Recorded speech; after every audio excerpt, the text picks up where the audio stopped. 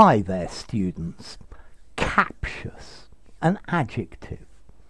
Captiously, the adverb.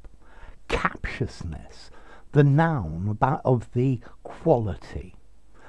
Okay, if you describe somebody as captious, they're always criticizing about unimportant, small details. Yeah, they're always nitpicking. Yeah, they're trying to find fault. So he's a very captious character that complains about everything. He captiously commented that the tea was a fraction too warm. Okay, so captious. Somebody who's trying to find and point out trivial faults. Yeah, my teacher always marks my work very captiously. Yeah, he's always looking for faults. A captious scholar who's always looking for mistakes in other people's work. Okay, don't be so captious. Yeah, it's really very good, and you're nitpicking, you're fault finding, you're being hypercritical. Yeah, you're being overcritical, you're carping, you're judging this just too severely. Yeah, I'm not very fond of captious people. Yeah, let's see, you can also use captious, meaning something designed to trap somebody or to perplex somebody. So he's always asking captious questions, trick questions, trying to catch you out. Let's see, I like to ask my students captious questions, like where do you make a toast, as opposed to where do you make toast. Yeah, that's definitely a captious question.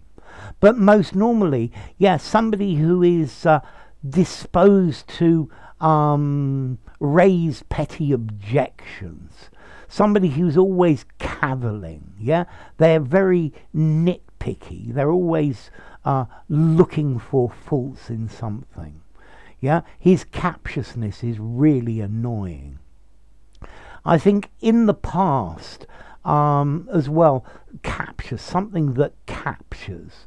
Yeah, but then, okay, a captious argument designed to entrap people. Yeah, it's related to the word capture and a caption.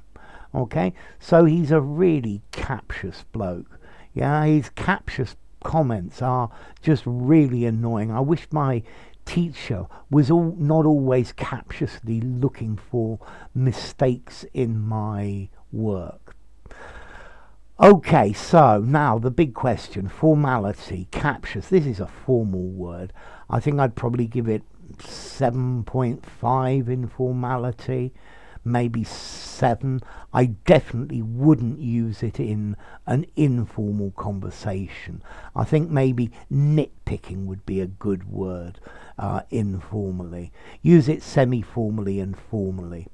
And then as to origin, well, it comes through French from Latin, captiosus, meaning tricky, which comes from the Latin word captio, to quibble, to deceive, to trick, to catch out. Okay, so I'm sure I've made some mistakes here, and there's no need to feel captious if you point out any mistakes that I make, because I think that's probably constructive criticism. Okay, so captious, nitpicking, tending to find fault. Yeah, he's just so captious, it's really annoying. His captiousness is just terrible. I think maybe when lawyers write a contract, they need to be very captious to make sure that the contract is absolutely right. So anyway, enough. If you enjoyed the video, give it a rating, subscribe to my channel, and I'll see you soon. Bye for now. Captious, captiously, captiousness.